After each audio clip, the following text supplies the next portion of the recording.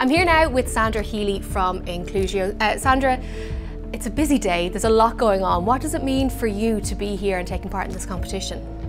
I'm delighted to have the opportunity to represent Inclusio here today. There's a lot of fantastic businesses here, so I know there's a lot of competition, but I'm looking forward to having the opportunity to present to the judges today and to talk to them about the impact that we bring to the world. So that's something that's really important for me. We hear a lot about the elevator pitch, and we know that you guys have 3 minutes in front of the judges.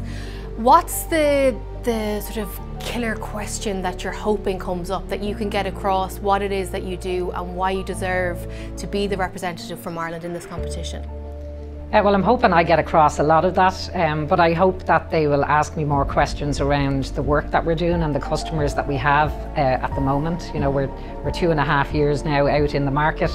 We've made phenomenal traction into financial services and into public sector and other sectors, but I'm probably not going to have a lot of opportunity to talk through that. So I'm looking forward to them asking me some questions around our customers and the impact that we have. And so how do you sum up in a line or two what it is that you do?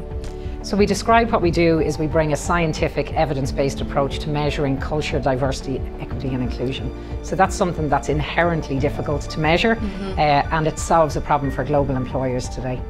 Well, I wish you the very best of luck. Thank you so much. Thanks very much.